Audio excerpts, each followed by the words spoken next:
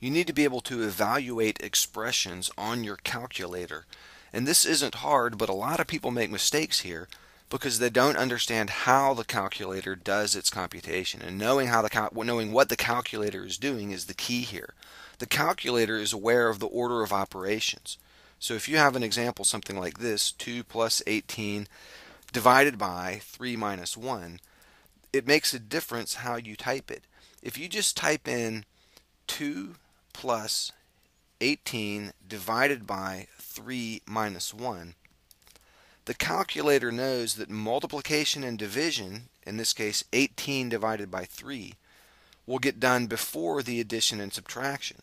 So the calculator will think to itself, okay, 2 plus this, 18 divided by 3 is 6, and then I subtract 1. And then it says to itself, 2 plus 6 is 8, 8 minus 1 is 7.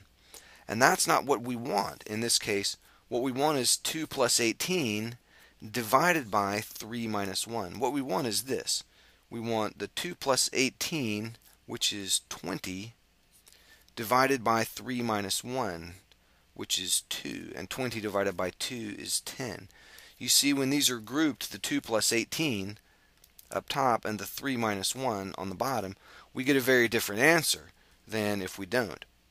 So let's actually look at this on the calculator.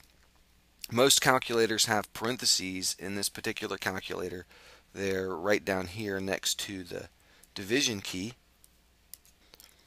And if I use those properly, and I type in parentheses here, 2 plus 18, close parentheses, divided by, and then in parentheses the denominator, 3 minus 1, I should get 10.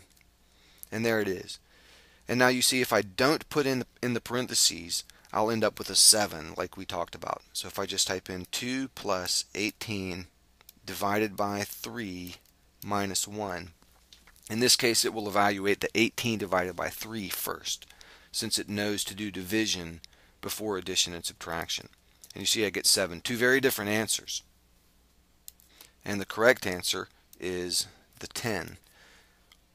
2 plus 18 divided by 3 minus 1. That's correctly typed there on the top line of the calculator. So make sure you use those parentheses when you need to group the items in the numerator and group the items in the denominator.